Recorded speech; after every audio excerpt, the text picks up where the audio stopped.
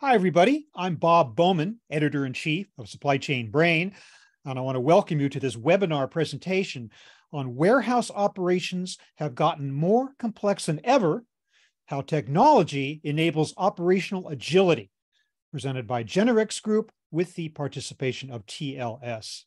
One quick reminder, there will be a question and answer session at the end of the presentation. Audience members are encouraged to submit their questions at any time during the presentation by clicking on the Q&A icon at the bottom of your screen. Now, global supply chain disruption is the new reality now.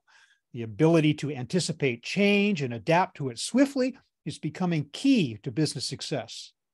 Technology, of course, is also key, but what does operational agility mean when it comes to warehouse activities? Today, we're going to learn about the changing reality of today's warehousing operations and hear some real-life examples of success. With that, I want to introduce our speakers for today. Emmanuel Langlois is Vice President, Global Alliances and Partners at Generix Group. Emmanuel has previously served as Executive Vice President for Solo Globe, which was acquired by Generix Group to become its North American division. He has also been an officer in the Canadian Army, where he specialized in Army logistics and participated in many missions around the world. Harish Kumar is Senior Operations and Continuous Improvement Manager at Emblem Logistics Limited.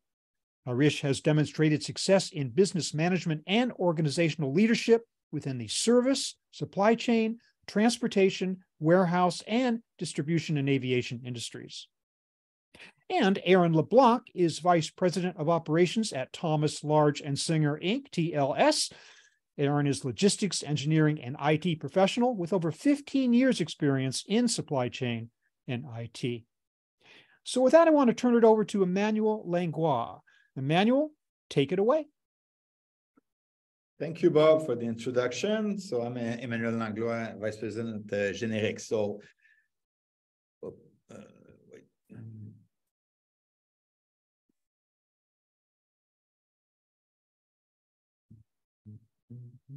Okay, sorry about that. Okay, so today we'll be talking about the changing reality of today's warehouse operation, how a modern, adaptable, intuitive WMS can support the new reality. And we'll finish with TLS, a real-life example of a successful WMS implementation with the, for sure, participation of Aaron and Amish. So, as Bob mentioned, the reality today is very different than it used to be. Disruption is the new normal. Things are changing so fast. A lot of things are impacting the supply chain.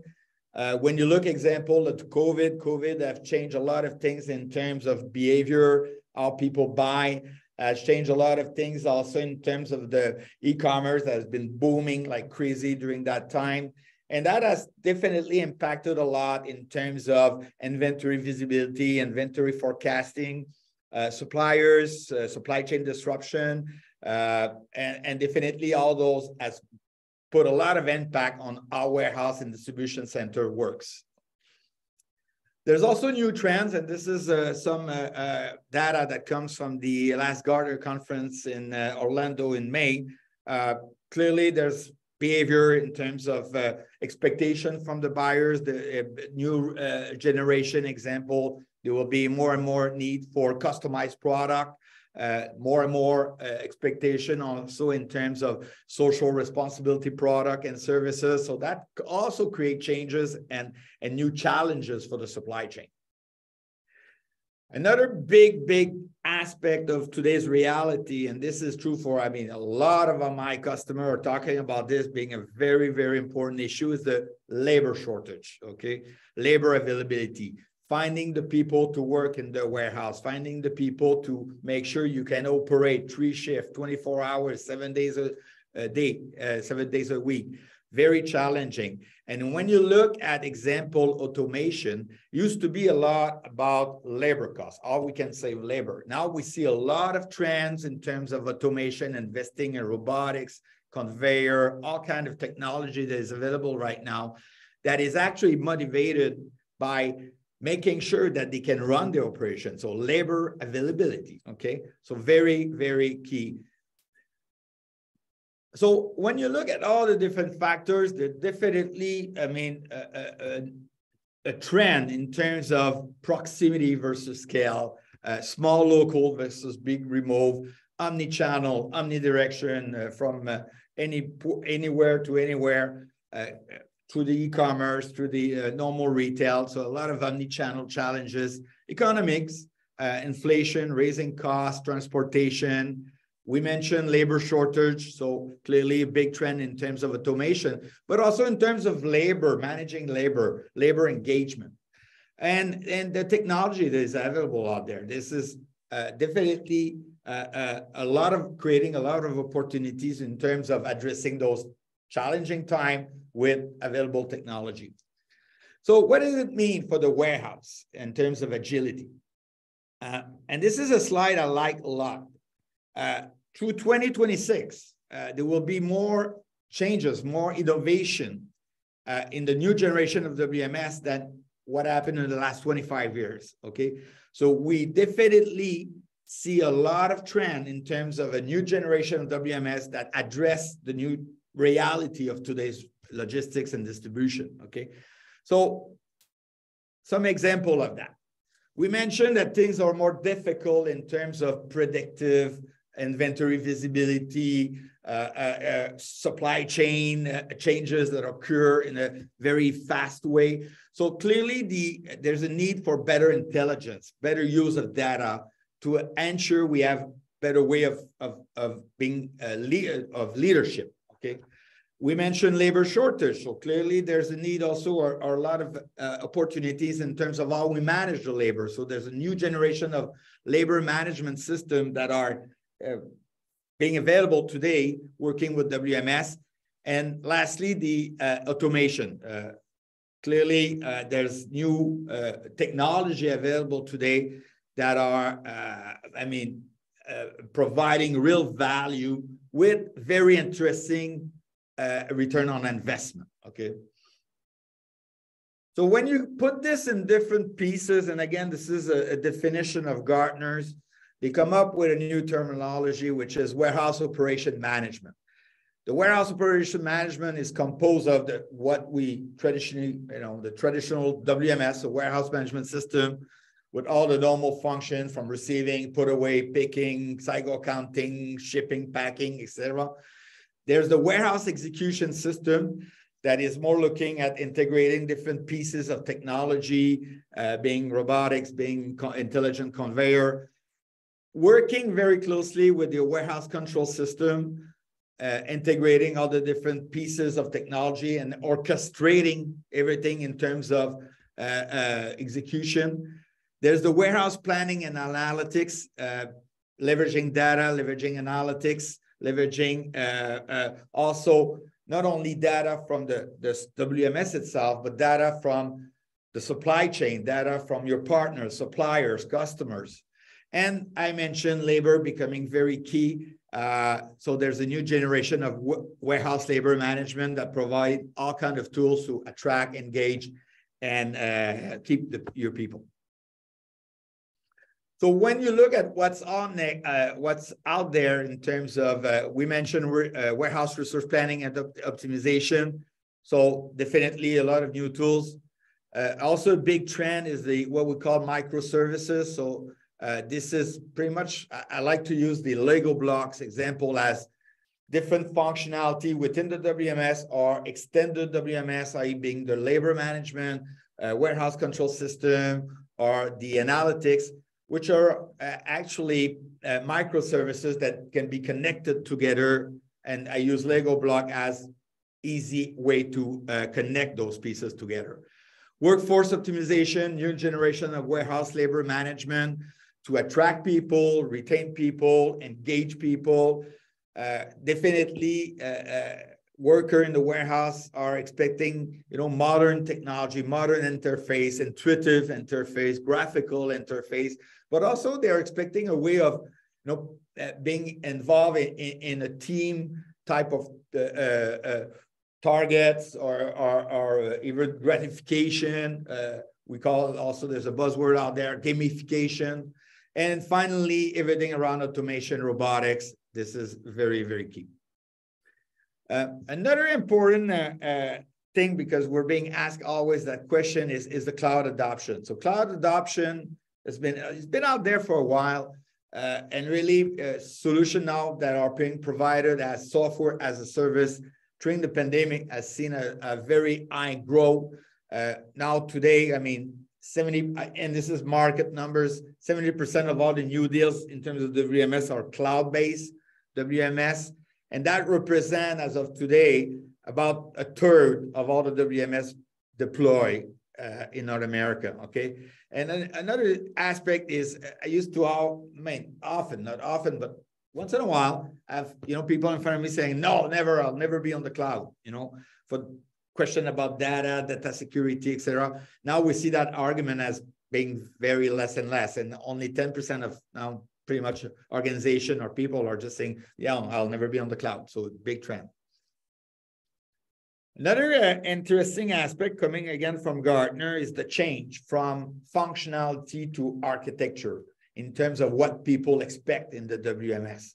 Okay, and this is a very important sentence where, through 2025, technical architecture will be equal to functionality and importance for new buyers of WMS seeking flexibility, adaptability, composability. We talked about microservices, usability, and affordability, okay? So it used to be a lot about function.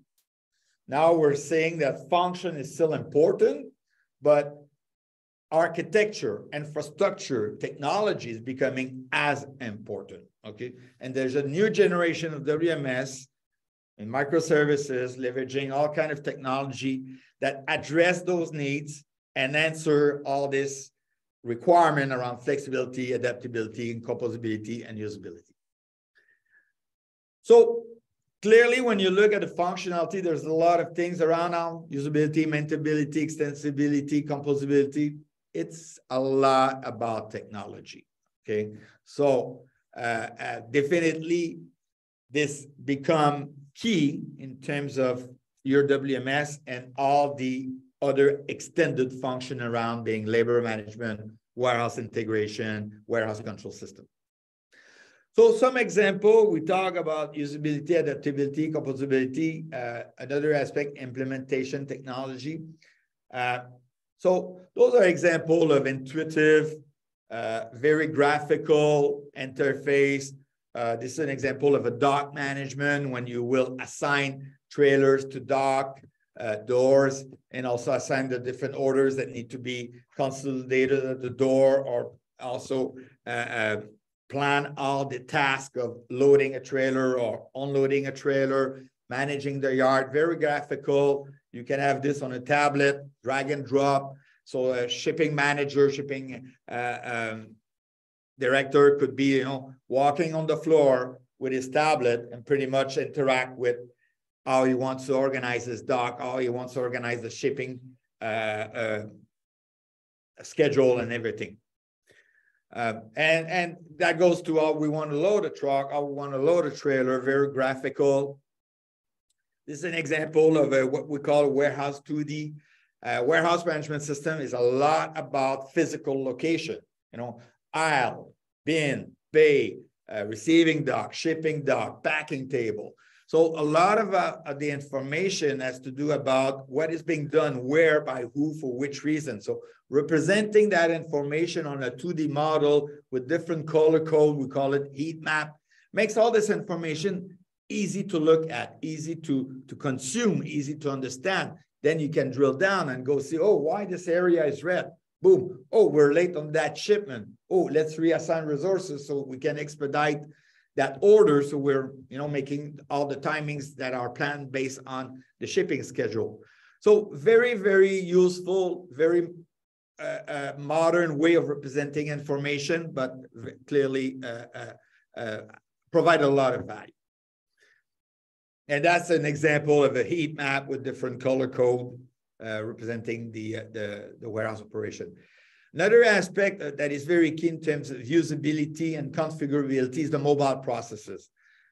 You have today ways of building workflow that really makes the operation in terms of mobility very optimized. And if there's a place you really want this to be optimize in terms of simplicity and usability is the mobile processes, because 80% of users of WMS will be mobile users, people receiving, people put away, cycle counting, picking, shipping. And you want them to do their work in the most efficient way, but you want them also to be like very easy to use, very step-by-step, do this, do that, with very real-time feedback, real-time, yes, you can do it, no, you cannot do it, be careful about this, be careful about that. So that workflow configuration is very key in terms of flexibility and usability. And this is an example of a workflow configurator where you can actually build the workflow based on different business rules, based on different validation. So clearly, there's always, and I always tell my people, there's always a complexity in the warehouse operation. So the complexity need to be managed behind the scenes, but in terms of what's happening in the hands of the user, it has to be simple, it has to be step by step, okay? We manage the complexity, we make it easy for the user to execute. Another example of how, modern visual technology interface allows to better consume information or look for information. Traceability. When you look at traceability from ingredient to finished good with all the different transformation process in the middle, we have what we call ascendant and descendant traceability, from ingredient to finished good to ingredient. We used to capture, in order to do that, you need to capture a lot of information. It was very challenging in terms of where you were doing, example, a recall, mock-up recall, to actually find out where's the problem in terms of where's that ingredient, where that ingredient was used for which finished good, where are that finished good are, either being still in the warehouse, been shipped to a customer. So we have this dynamic way of, from ingredient, finished good to ingredient, being able to move around, drill down, drill out, drill up, and find out exactly very quickly where's the problem. And then from there, you can quickly execute a recall, freezing material or the inventory, sending email to suppliers that already received those goods. Very interactive. We have customers that used to take hours to do recall, and now in a few minutes, they can actually not only detect and identify, but execute. And that is key, very key. So again, very modern, intuitive interface. Same thing, another example here, managing security by role, very visual, used to be very cumbersome, takes a lot of time. Now you can navigate through the menu, sub-menu, and say, okay, I want those people to be able to do this, boom, boom, boom. Show me their right to do, to view, their right to edit. Very, very easy to look at, very easy to maintain. We save hours, not only creating all those security profile, but also managing it, because change almost on a day-to-day basis. Very visual. And for sure, we mentioned analytics, very key, using the data to provide better information, better predictivity, better information also that you share to your supply chain partners, being suppliers, being customers or 3PL that you deal with. So a lot of data, a lot of ways of showing the data to key KPIs or managing dashboard or actionable dashboard, also very key, where you can look at information, drill down, see where there's an issue or a problem. Very modern way of representing a lot of data. I'll finish with implementation tool because it's key. Why? Now that WMS provides a lot of flexibility, a lot of configurability, and then you adapt on a day-to-day basis all the way you want the WMS to manage your operation, the way you want to, you change a picking task to address a new customer requirement, you have new requirements for new labels, new reports. Flexibility comes with the price, can be dangerous. I.e., you can quickly, if you don't do it under control, create just a chaotic system, okay? So this is why implementation rule is important, because you need to be able to really centrally document how your system is configured, maintain your system in terms of configuration, but also in terms of testing, okay? So you'll organize everything in terms of use case, called feature, and another feature, you'll have some different use case. A feature could be receiving against a PO. A use case is what happened when there's too much, what happened when it's not the right SKU, what happened when it's damaged. And everything is organized with very clear nomenclature of how you name things, and then you document everything in this implementation tool that is a central collaborative tool that is being used by all the people involved in the project. And not only during the implementation, during the full life cycle of that product. Because I can tell you something, the day you're done with implementing a WMS at go live, the next day you'll do changes. The next Monday we'll have changes. Now you're never done making your WMS evolve. Okay, so that implementation collaborative platform is really the central database. It's a collaborative database where you not only you organize the information, but this is where you maintain everything. And when it's time to test, this is also where you test all the test scenario. When it's time to train, this is where you will generate all the user manual for training, and everything is always up to date. I've seen so many projects spending lots of time, lots of money to write nice document, and a month after the go live, it's already obsolete, okay? So now that we have those flexible, highly configurable system, now that we need to change and evolve the system on a day-to-day basis because of new challenges, new requirement, new customer, having a very solid implementation and documentation and collaborative platform becomes key to keep things under control. Okay, so I'll finish with this. And those are examples of testing and things. And I want again to say, this is a very slide I like a lot. Expect a lot of changes in the next 5 years in terms of WMS capability because of the technology that is available now out there, but also because there's a need. Things are more complex than ever. So you need to have to better use technology in order to make sure that not only you deal with this new reality, but you keep also a leadership position. Okay. So with that, I will leave now to Aaron that will continue with the TLS case study. Hey everybody, hope you can hear me. So again, I'm with TLS, so Thomas Large and Singer, based out of Toronto here in Canada, but we do service the North American market, so we have a large presence in the US as well. We do it mainly through our main distribution center here in Toronto, which is Emblem Logistics. Again, it's a food safe warehouse, about 600,000 square feet, where we actually implemented SoloChain back in 2021, which we'll get to in a few minutes. But we do a lot of business as well in the United States through our 3PL partners. So I'm going to take you a little bit through the history of kind of how we got to where we are today, and then I'll turn it over to Harish in a few slides. But back in 2018, the executive team here at TLS decided that, hey, part of our strategic, basically our value chain proposition was we needed to have better data quicker so that we could share it with our partners. Again, on the value chain side of things, everybody wants data, everybody's hungry for data, and they want it in bite-sized chunks, and they want it when they want it, and now basically they wanted it yesterday.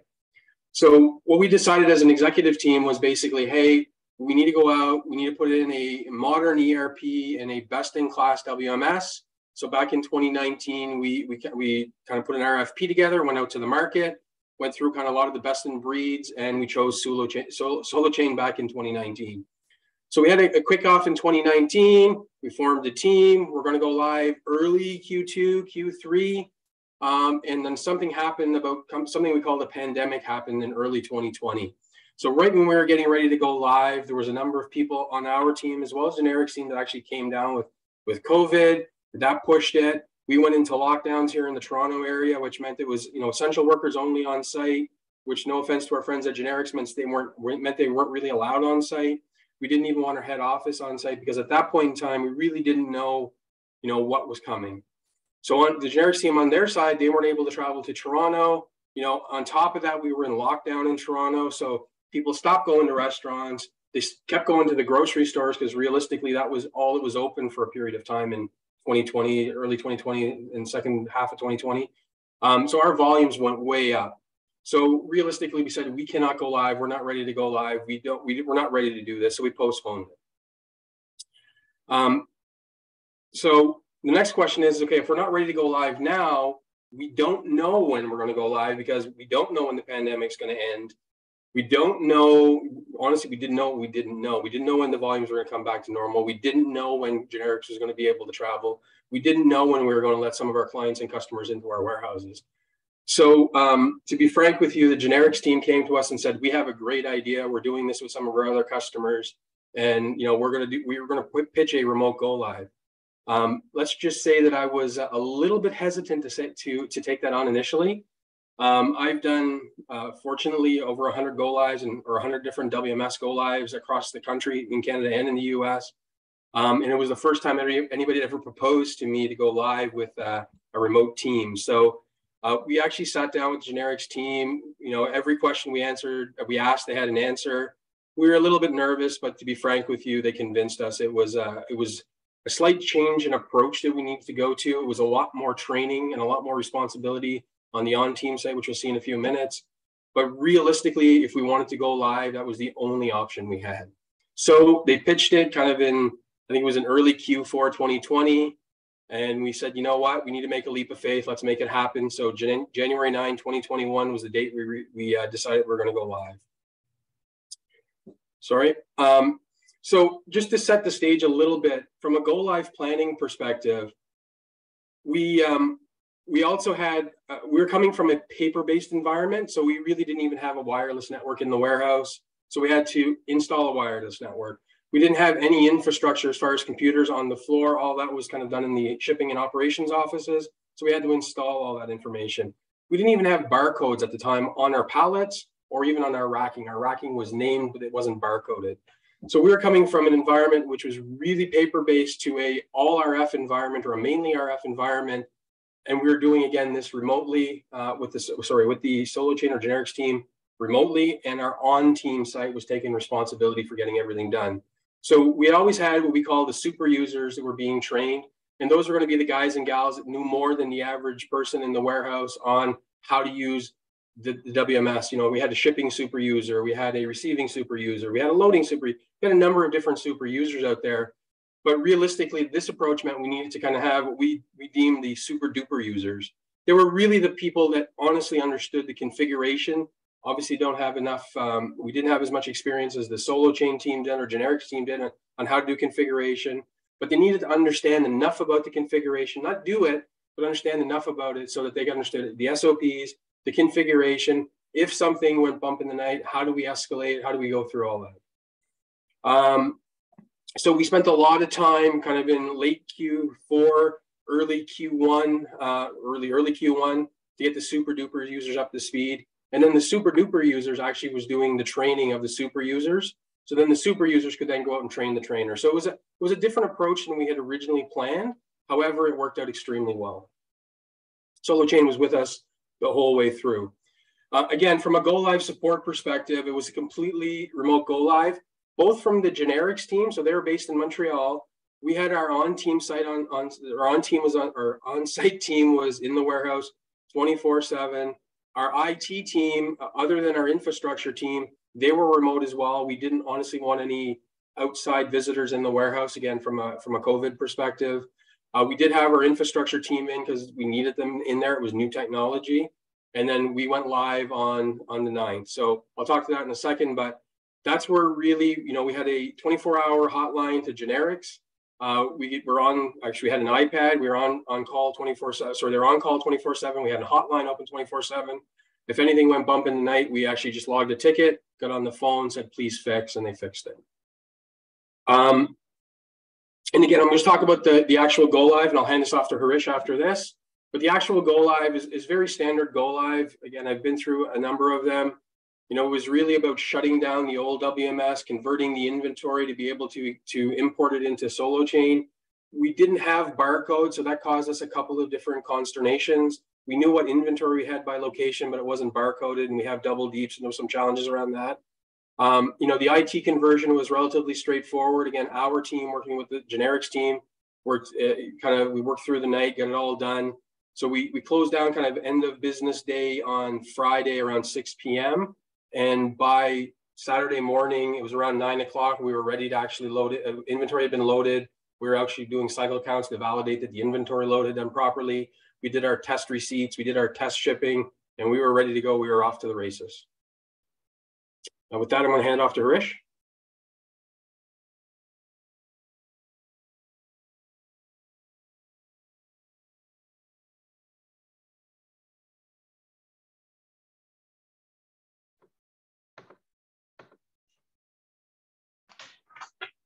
Hi, good afternoon, everyone. So my name is Harish. I'm working with Emblem Logistics, which is basically the subsidiary of Thomas Larger and Singer. So Emblem Logistics is where the complete warehousing and distribution is done. As Erin had explained, yes, we decided to go live just maybe a few weeks before January. And with that, we understood that there is a lot of different challenges. We had to change the strategy, what we had, and completely look at other better way to ensure the operation runs as smoothly as possible. Some of the challenges what we did experience as soon as we went go live was that, as I said, we had super users who were supposed to be on the floor to manage the team. But since generics was not available at the warehouse and we had to decide to go with remote go live, we had to ensure that the super users are now training additional users who will be called as super users, who can really look into the floor. And this super users would be the one who would be kind of control tower, managing all the issues and problems which the floor cannot handle it. And then they would be directing this to generics support team who was available 24/7. With all this, yes, we knew that there was some other lot of challenges because, as we mentioned, we were a company which was completely manual. We have employees who have been in the company for more than 30, 40 years, who has been always using manual pen and papers. Now, when we have them to be trained on technology, it was some of challenges what we were experiencing. So what we did is that we did a training 4 weeks prior to the go live. And after that, we had a refresher training again for all the super users as well as the end users. Then the super duper users used to go back and sit with all the end users on daily basis for half an hour to 1 hour and go through each different remote functions on the handheld. Again, as we all know that end of the day, if your business has to be successful, it is basically your people, again, your people who are down on the floor. So if they have understood the concept very well, then you know that you're overseeing very less issues as we go live. So we had continuous refresher trainings. We had back-to-back refresher training assessments, which are done to understand their knowledge. And that was one of the things. Second thing, one of the challenge what we made is change management. So change management, as you guys know, is very important that all the information what you are doing has to be shared across to the entire team. So what we did is that, yes, we were very good in communicating it to generics, had the information with regards to the SOPs. Yes, our warehouse team had the information with regards to that. But yes, as change management part of time, we had our head office, which completely looks into our supply chain, our customer care, and all those departments who completely handles the logistics team. So information needs to be communicated well across to them. What information is basically, yes, we decided to go with very less inbound during go live and bring maximum inventory before go live. So we can mainly focus on shipping and we can ensure that all the trailers are rotated and dispatched to the retailers as per the appointment time. So change management part of that, communicating widely to all the department is something very, very essential. Maintaining a document is another one challenge which we found initially was difficult for us because we used to have SOPs. Now the SOPs were fine-tuned. And then after that, we found that the SOPs which is available on the files, on the paperwork, is not readily available for the end users on the floor. So we had to kind of make a cheat sheet, laminate it, give it to the people so they can just have it with their name badge. So whenever they are confused with anything, then they can have a look at it. Then another very important thing is that with pandemic, with all the retail shops limited to the number of people, the employees was a very difficult challenge. So yes, we used to have employees who used to come for work, but yes, with the pandemic condition, if they're not feeling well, they had to be sitting home for 14 days, 15 days. So we need backup of new people available who are trained. So continuously having backup of new people, which have been sent by our external outsource agencies. We need to ensure that we have temporary logins created for them. So they come in board, they don't have to wait for the login to be created. We create a lot of temporary logins. We have been able to roll out those logins as soon as they come in, go with the cheat sheet, focus them with one area of the job, what they would be doing, instead of training them inbound and outbound and put away and picking and all that. Just dedicate them to one specific area. So having a user access available to be created easily without the dependency of generic support team was something very, very important, which we felt during the pandemic. So that really helped us a lot to ensure that any staff is not feeling well and has not come in, the backup staff comes in, and then we have people who are already trained.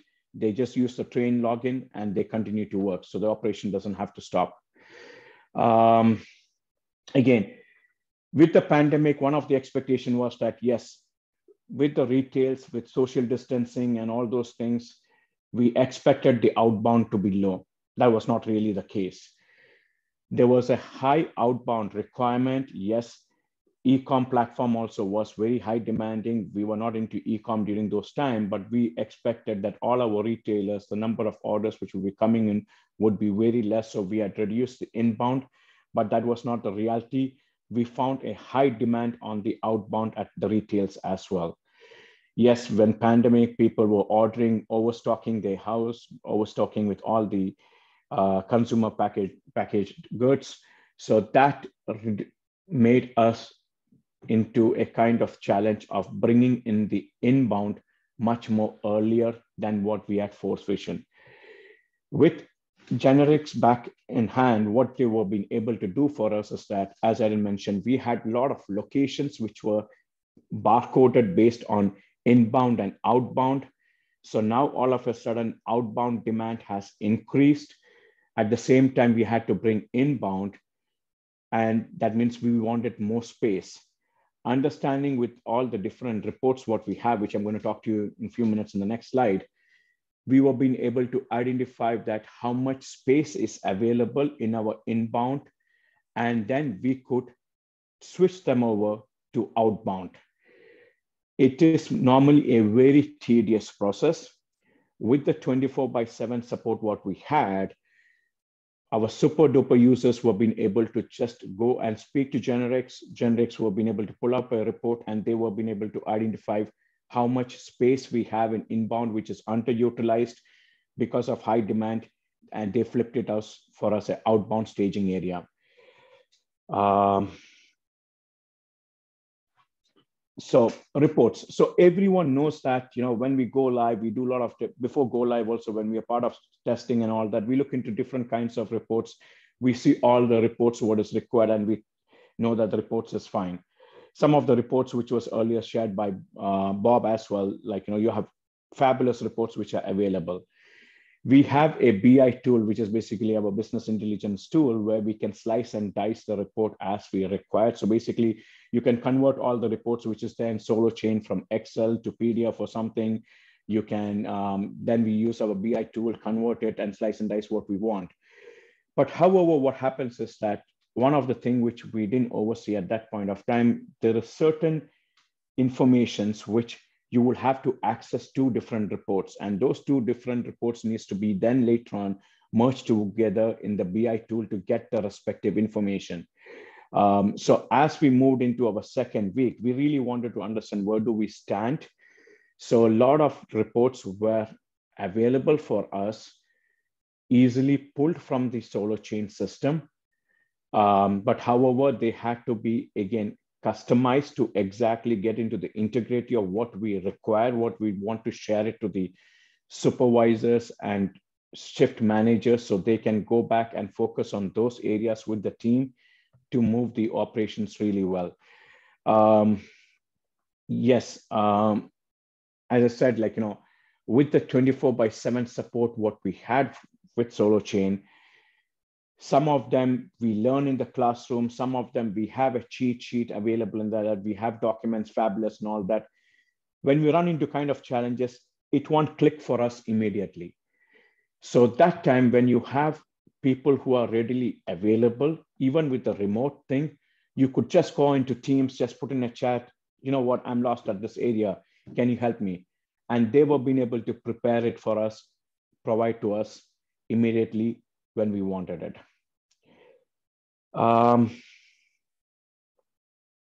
What did we learn? As part of continuous improvement, there are a lot of things what we learned. There are a lot of things what we learned. And one of the things is that first we need to decide of going small and then grow big. We cannot be thinking of hitting high numbers in the beginning. We should go slow. So that is one of the things what we did is that we reduced the inbound. We didn't want to keep the inbound the same way how the outbound is expected. We know we couldn't control the outbound, but we could kind of control the inbound.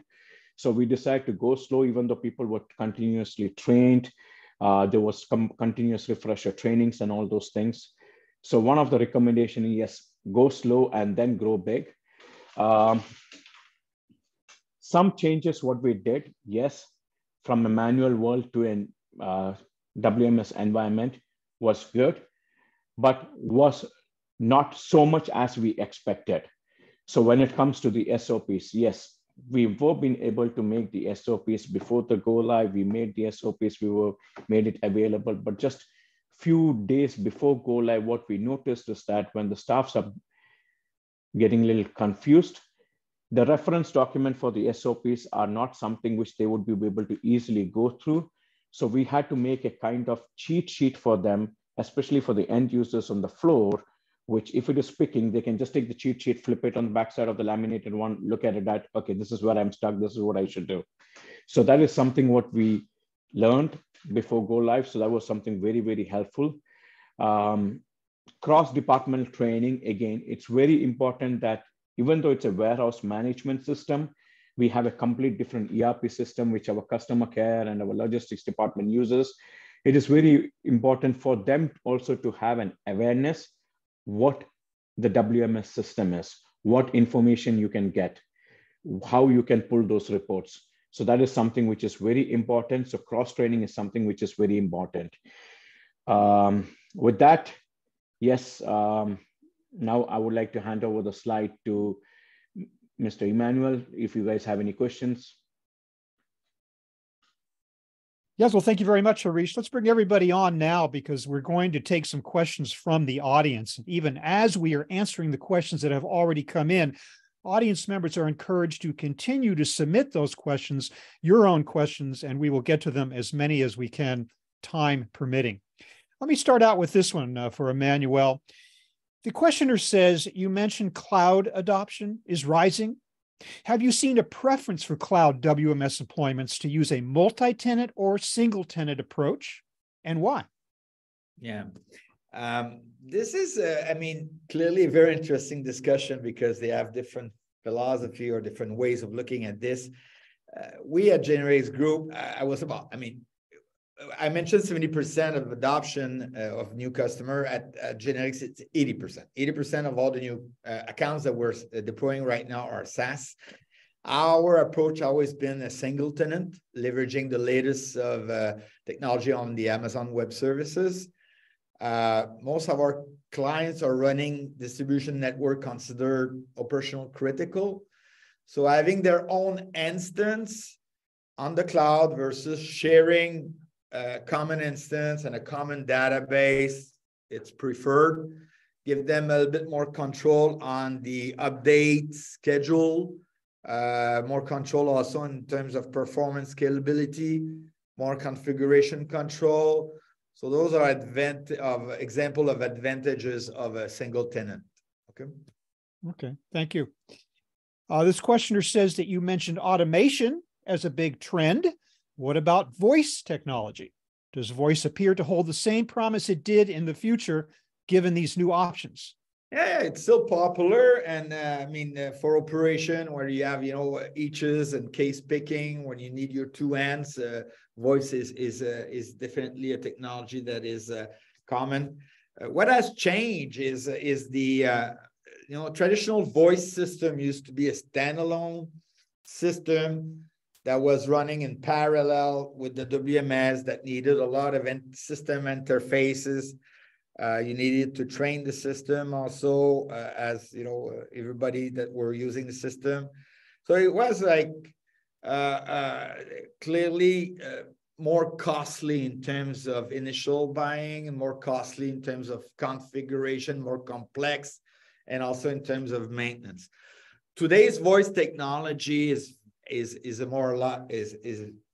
simpler. The way we do it with modern WMS, it's actually embedded in the WMS. So it's really an option that is available as part of any mobile workflow process where you can activate voice and provide voice recognition, okay? So it's by being embedded in the system, it's clearly less costly, easier to configure, do not require that much system interface, so it just makes all this more easy. And allows you also more flexibility in terms of example, when you do voice for picking, very often a combination of voice instruction, voice recognition, and still being able to scan, okay? Example, if you're scanning a part with a serial number, it's not a good idea to say this and have the system to recognize a 10 digits long serial number. It's a lot faster to scan. So you'll have voice instruction, voice recognition, and a mix of scanning. So voice and scan type of. Well, yeah, it's good to hear that new technology doesn't necessarily supplant old technology, that these things can all work together in some way or another. This questioner is saying, talking about employee attraction, engagement, retention, all of which have become a critical business requirement. How can a WMS help address this issue? Yeah, we mentioned how difficult it is now to, finding the right labor and keeping the labor, engaging the labor. So clearly, WMS, traditional WMS used to be a lot about planning and tracking the task, okay? So rigid labor standards were used in order to organize and supervise. That was the vision, okay? Now today, you want to attract, you want to engage, you want to retain employees. So a new generation of WMS/labor management system need to be fun to use, okay? So it's about intuitive graphical interface. It's about easy to learn. It's about engaging with team targets, engaging with individual achievement, gratification. There's a term out there called gamification. So it's really about, the WMS being, yes, optimizing the task, but also interact as a user. You want to have more fun ways of using WMS with all kind of gratification and gamification goodies. That's a great point you make, Emmanuel, considering especially it's an interesting response to the labor shortage we're certainly currently facing in warehouses. Just trying to get people to work in these facilities, that certainly is a good way to help attract them, to make the job more interesting and fun and attractive, rather than these super strict labor performance standards that we saw in previous years.